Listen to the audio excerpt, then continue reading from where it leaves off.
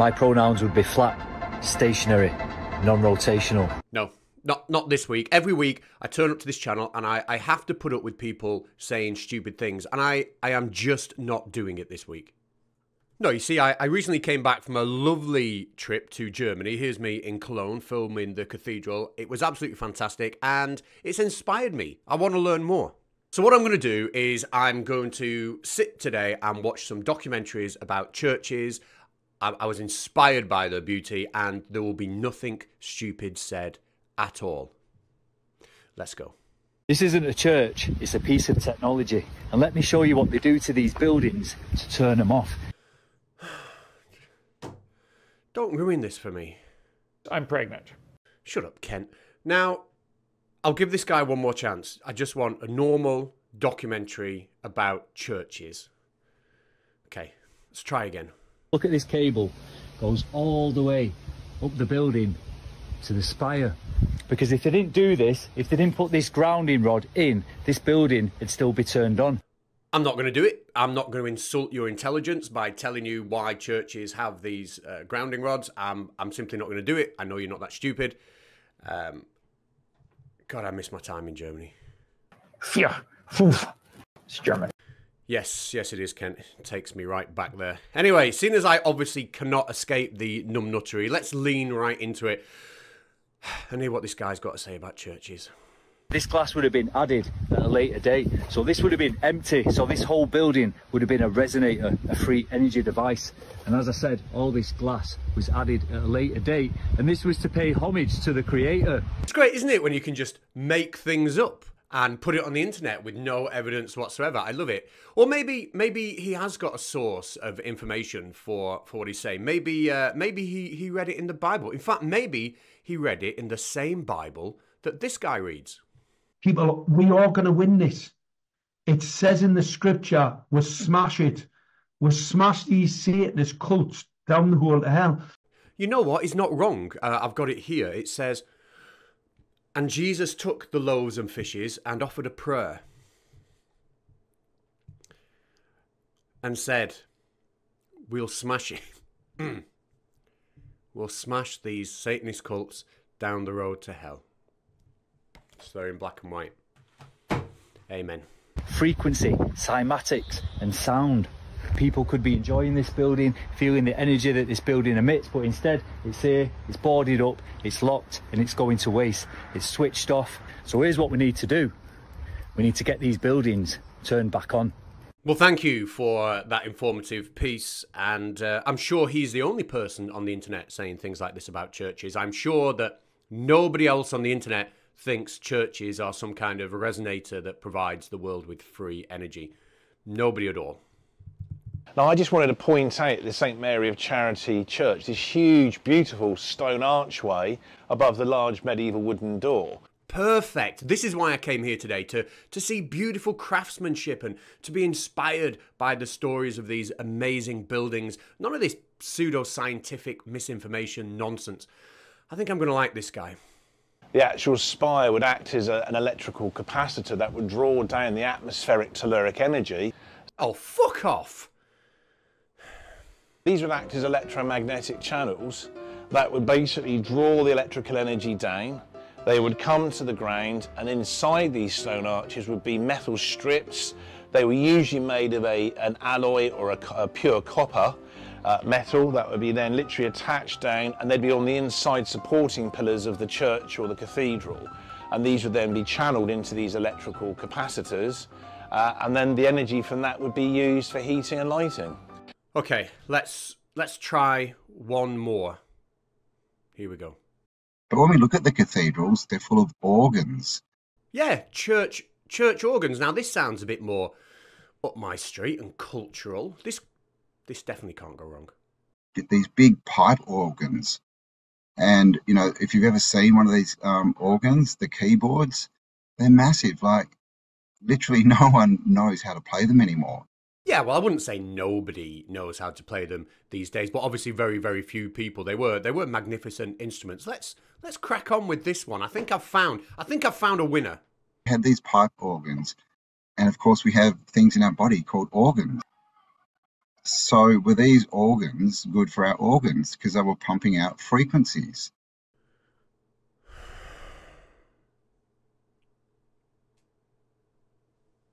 I just want to pause the video to say this very quickly. If I don't stop a video and ask people to subscribe, then usually nobody subscribes at all. But if I do stop the video and ask people to subscribe, nobody subscribes at all. But I also get complaints about stopping the video and asking people to subscribe. So what's the point of this bit then?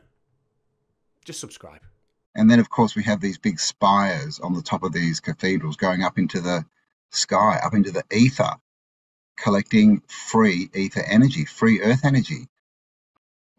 Right, I'll do this bit very quickly. A lot of these ridiculous ideas do kind of have their roots in some genuine science. And the genuine science here is obviously as we move up from the ground, the potential difference between the earth and the ground increases by about 100 volts per meter, which sounds massive. But the truth is, to be able to harness that, to power even a single LED, you need to send something up in the atmosphere attached by a long wire to the ground that had the area of a small country. It's not power we can harness. The current that's delivered is far, far, far too small. That is the reality. Action Lab did a great video on it here, and I've linked it in the description, and the guy managed to harness just enough electricity to give himself a mild electric shock. Ouch! Shocked me. Okay, that's working. Now that's the reality. The fantasy is you can just take a piece of copper wire, maybe wrap it around a stick, and harness unlimited free energy, perhaps even to help your plants grow. Literally, you can just wrap copper around a stick with it, pointing up into the air and put it in your garden, and it will draw in and create a field that is good for your plants. And they get results like frost resistance and heat resistance. The plants need less water, they get bigger yields, they're stronger, they're more pest resilient. All these things just from putting a bit of copper in the ground. So again, that's a frequency, that's a field that's been created. And the world has no shortage of complete and utter morons that are now wrapping copper around wood, sticking it in their plants, and pretending it's helping their plants grow. This is an electroculture tower that I'm working on. It's just starting. I'm going to add a lot more to it. The larger and the more copper and the thicker the gauge of the copper, the more amount of energy you're going to be able to pull down into your soil. Electroculture is a gardening technique that uses atmospheric electricity through copper wire to increase plant growth and yields. And the reason why we need both clockwise and counterclockwise is because we have transverse fields of both the magnetic and dielectric fields that we are trying to harvest with these antennas. And ultimately what they do is bring energy, they bring life force, they bring pure voltage to your plants, to your soil. Well, there's energy in the air, and that energy can be conducted by a coil into the soil and affect the microorganisms positively. Anyway, moving on. You know when you look at the top of a church spire and they usually have some kind of like metal cross or ornament or something. And you know how sometimes the light can reflect off it and it just goes bright for a second. And when you look at it, you think, oh, the sun is reflecting off it, because we understand what reflection is. And then it will be bright and then it will be dark because it's reflecting and then it's not reflecting, depending on what angle you're at. And we totally understand what reflection is. And it's not mysterious in any way, shape or form. It's just reflection. You know that thing? Because not everybody does. What we're seeing here is the top of a temple harnessing what seems to be energy and emitting light. And some mysteries will remain completely unexplained, won't they? Unless you just make up your own explanation without any kind of care for the facts at all. All this architecture that you see is free energy. They're all resonators. They're all like machines. Technology which will be giving free energy to the earth, extracting this free energy from the ether and distributing it around the towns and cities, charging the waters. Nobody would have been sick. Nobody would have been dying prematurely. And the reality would have been something that we can't even imagine. Oh, come on, don't put yourself down. I think you're doing a great job of imagining it all. Anyway, where did this nonsense come from? Well, there's many YouTube channels that spread this kind of rubbish, and one of them belongs to perhaps the nicest guy in Flat Earth. I haven't really got a bad word to say about Martin Leaker. I think he's just quite a nice guy with some pretty out there ideas.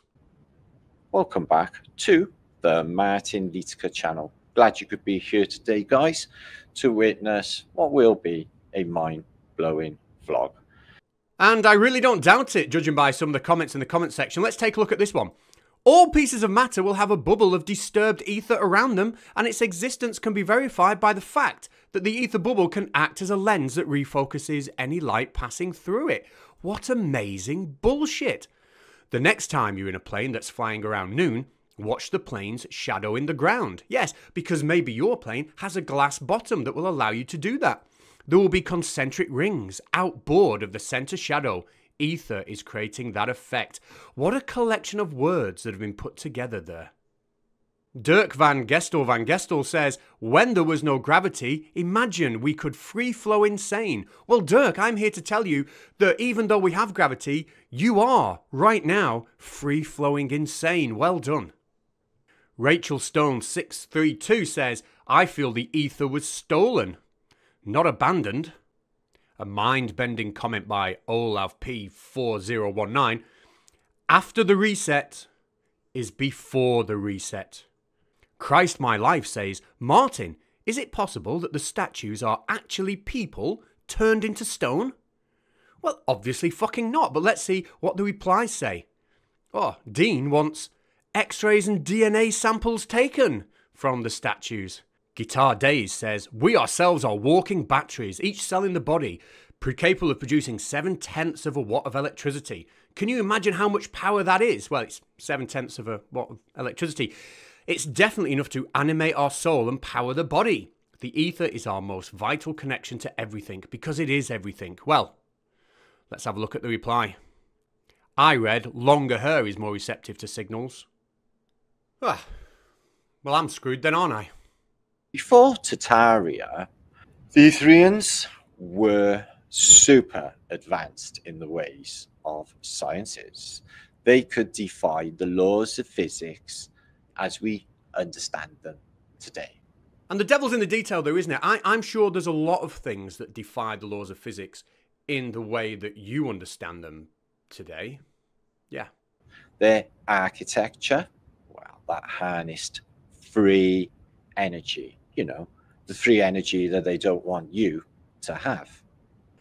Okay, so basically, a long, long time ago in a memory far, far away, there was this group of people that could wield some kind of magical energy.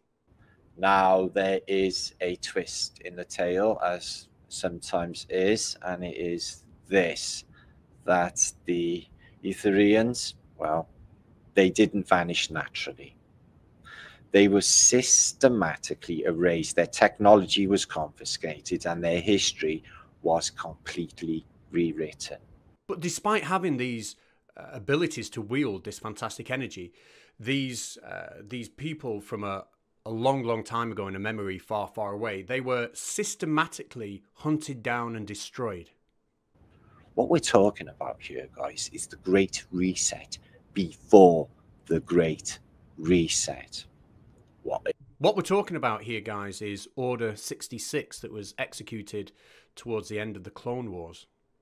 But there was another, even older civilization that had mastered things like anti-gravity. But there was another group of people, even older than the Jedis, who'd mastered abilities that the Jedi could only dream of. The dark side of the Force is a pathway to many abilities some consider to be unnatural. Floating cities and other physics-defying things. Floating cities like Lando Calrissian's Cloud City. Etherian technology. Impossible jointing used. Sun-based construction. Yes, I agree, totally impossible. No human being in history would ever have been able to do this ultra-realistic, highly detailed 3D sculpture of a cat on this wall. You're right, no human being would stack books like this. Okay, well that wasn't a Star Wars reference, so let's move on. I'm considering doing a whole video just on this stream of Marty's. I do like him, he's quite a nice guy. But it's time to reflect upon my performance today. I did promise you a better video last week, and I feel it started off okay. I feel like it maintained its quality. a little bit longer than last week's, and then I got into the whole Star Wars thing at the end, and I realised halfway through that I had no idea where it was going or why I was doing it. So perhaps I could have improved that. Maybe I should have done more comments, read them out in a funny voice. Maybe, you know, I'm trying to live, I'm trying to grow, I'm trying to develop, and I will do better. But if you are still watching at this point, you know, I'm so sorry that you've got nothing else better to do in your lives. But thank you for spending the time with me. I've had a good time. I hope you've had a good time. See you next week.